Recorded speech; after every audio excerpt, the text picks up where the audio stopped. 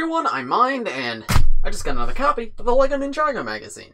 We are still doing island magazines, unfortunately. I'm really hoping the next one's seabound, but anyway, you can see it says Awesome Two-Headed Islander minifigure, also known as PoulErik. This character's name is PoulErik. And yeah, there's a PoulErik minifigure here. That's pretty cool. Take a look at him after we take a look at the magazine itself. But let me remove that off the cover to start. And here you can see the full cover. LEGO toy PoulErik. It's got a shield, 2 heads, and a tooth dagger. New minifigures, Golden Ninja Power. It's interesting that they're promoting the Golden Ninja because those are Legacy figures, and there's a separate Ninjago Legacy magazine, so they don't usually promote Legacy at all in the main one. But it makes sense, because they have to do 6 months of island magazines, and the island is like a 44-minute special, so like there's not much to make content based on it. So I'm very interested to see what's inside. There's a Golden Ninja poster as well, a little comic, which still seems to be based on the island. So yeah, let's just get this opened up. Advertisement for Master of the Mountain, which is really strange because that's like sold out in most stores now because it's being replaced by island and seabound stuff. Table of contents, got 2 cool posters, find the island chicken hidden on each page, and then a little advertisement for the comic.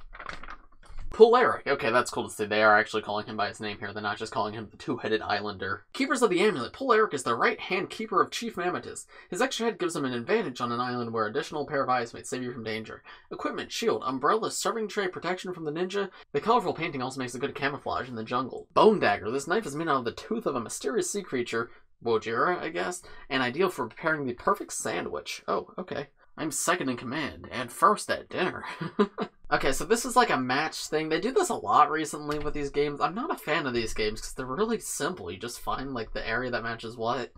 Yeah, not the most interesting, but it is a game. This is a little maze game right here where you have to lead PoulErik to the finish line to get him to warn Mammotus about the intruders. Alright, and there's ninja hidden in the border of this, and then you have to match that with the image that shows all of the ninja. Tower of Heads. The stone statues are the coolest pile of heads on the secret island. They're perfect for a building doll. Grab a friend and build a Tower of Heads. Okay, interesting. It's just a little board game that you play using Lego heads. That's strange, but that's actually pretty fun. I can imagine having a lot of fun with that. Alright, this is just a word search to find all the ninjas' different names. What is this Wu render? I guess this is Season 11 Wu based on like that little bit of torso we can see. I always like to try to look for new minifigures in these magazines because sometimes I slip up and put one in there. But yeah, I don't think that's, no, I'm pretty sure that's just Season 11 Wu without his cape. Alright, and then here we have the comic, Jungle School. As always, I'm not going to read the comic out loud for you guys. I will show it on screen, so if you guys want to pause it and read it for yourself, you can. But if there's anything in particular that's interesting, I'll point it out to you guys. Alright, so it looks like it's Lloyd and Twitchy Tim, and Lloyd's trying to teach Twitchy Tim how to blend in with his environment. So they're putting like camouflage on and whatnot, and now they're sneaking into the Keeper's village. Alright, this is a fine comic so far. It's very silly. It's just Lloyd teaching Twitchy Tim some like ninja skills. Nothing all too important or interesting, but it's something. I don't mind it. It's not like bad, it's just not that interesting. I like that little pig right there. He's pretty funny. Can we get him in a set, please? Vine value. Lloyd must swing over the canyon. These vines carry objects with different values. Add them up to write your answers below. Beware, only 3 of them add up to 5. Alright, this is like a pattern recognition game. And then here we have the posters. So first let's open up to see this poster.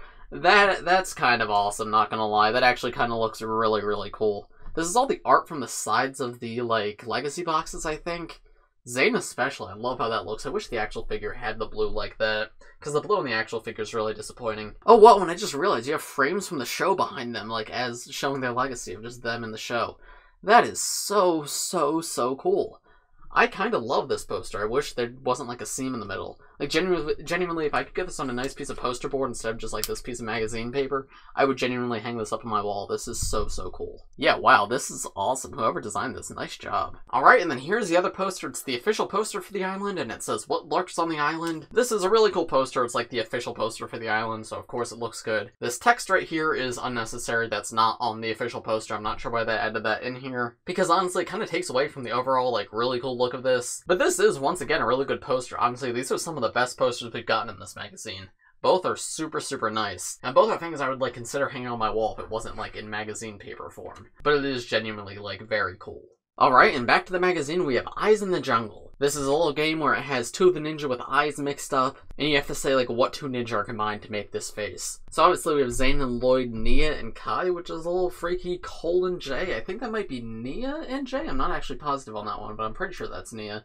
And then Zane and Lloyd once again, and then you're supposed to draw your own. I think they did something like this in a previous magazine, but I think that's actually really fun.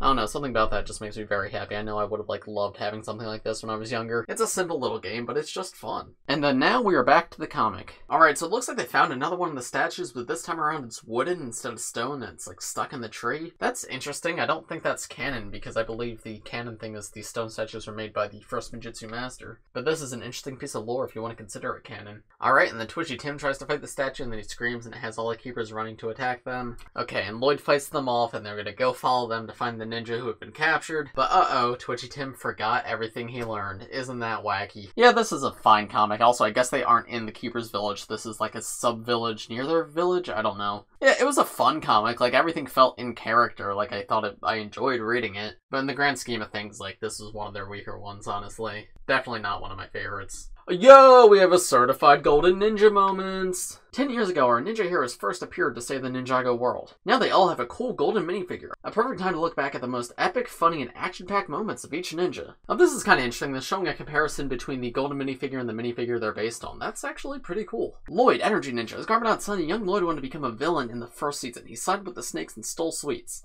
After the sugar rush wore off, he joined the ninja team. When the Overlord threatened Ninjago City at the end of season 2, Lloyd had a truly golden moment and became the golden ninja after tapping into his powers. Golden fact, Lloyd's hair is from season 14, but his shoulder armor is first seen in season 4? No, not correct. That's season 1 armor. I don't know what you're talking about there.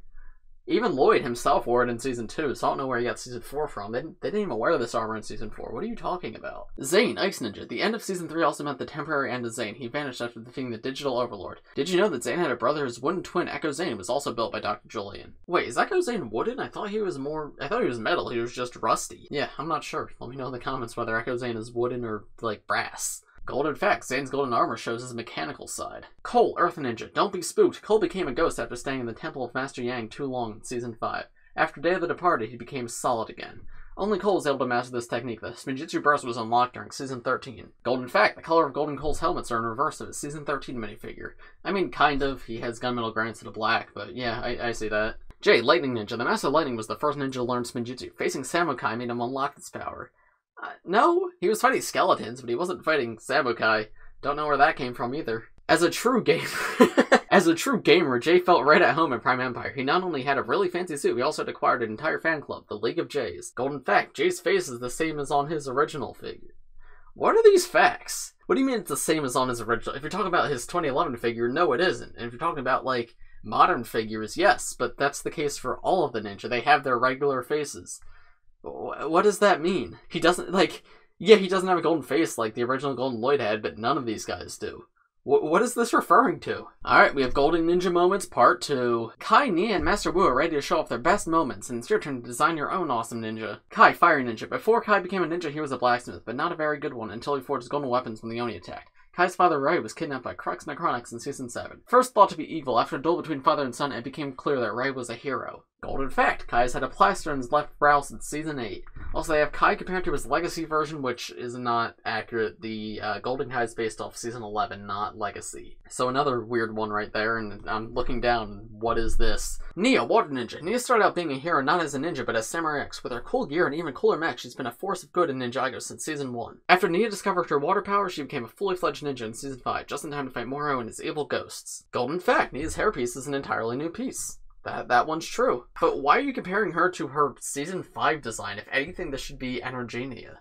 That's really weird. Master Wu. This wise ninja's been lots of things. A baby in Season 8, a teenage dragon hunter in Season 9, a tea-drinking, Spinjitzu teaching, villain-battling ninja master. Golden fact, Masterful. This is the only golden figure that's entirely, well, golden. And then you can design your own golden ninja right here. I also like this art at the top that shows the box art of all the previous seasons, right? That's 2011, 2012, 2013, 2014, Tournament of Elements, Possession, Skybound, Day of the Departed, Hands of Time, Sons of Garmadon, Hunted, Legacy, Secrets of Forbidden Spinjitzu, Prime Empire, Master of the Mountain. That's Legacy this year, and then that one's The Island. Yeah, I really like these few pages, though the accuracy is not the best. There's like multiple things where it's just like, what?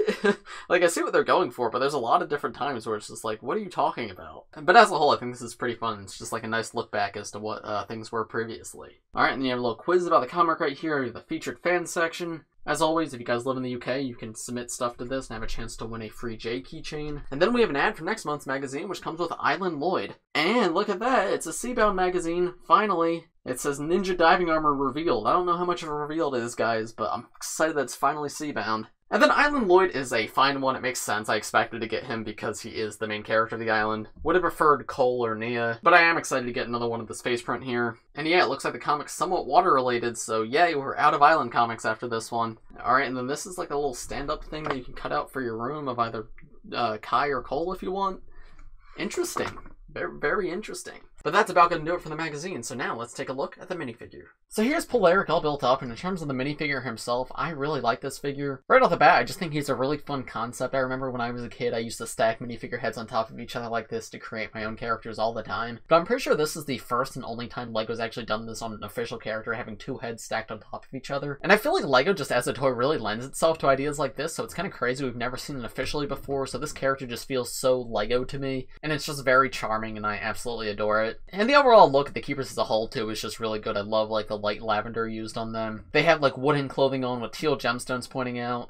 And then PoulErik here uses both of the versions of the keeper face prints, the one with the white markings and the one with the purple markings. And it's a cool way to incorporate both heads into one figure, obviously. But in terms of being a magazine figure, he's not that exciting to me, because we did already get Rumblekeeper a few months ago, who's another one of the keepers. And while PoulErik is more interesting than Rumblekeeper, the only difference between the two figures is what's attached to the top of the head. Rumblekeeper has a mask, and Thunderkeeper has another head. But they have the same torso, legs, and one of their heads. So it just feels a little redundant to get this guy twice. I know obviously that's also what it's like with the keepers and sets, but I definitely would have preferred one of the ninja instead, because I don't really need more of just like the same keeper. It's a nice addition if you want more keepers for your village, and that's what I'll be doing with this guy. I'll be adding him to my keepers village. But when we only get one magazine a month, I just don't think he's the most interesting minifigure. In terms of accessories too, it's one of the lamer ones in terms of magazine promos. The magazine minifigures almost always come with like really elaborate and really cool weapons, but every now and then they come with like pretty standard weapons, and that's just always disappointing to see. This is just a two-piece tooth weapon. This has come in like multiple sets before. This isn't interesting at all. And then the shield is kind of cool to get, but this does come in all the island sets. So it's like nothing new or all too special. I definitely would have preferred something goofier and more elaborate than something like this. But those are all honestly minor things. As a whole, this is a fine figure to get. If you don't have PoulErik yet, this is a nice way to get him. It's just for people who have a subscription to the magazine, or people who already have lots of island sets, this is just one of the less interesting magazine promos. Not that every magazine promo has to be amazing, it's just this one in particular feels a little bit redundant. Oh, and of course, in between the two heads, there's a little ninja mask right here, so if you want, you can slide it over and have that covering up the top face.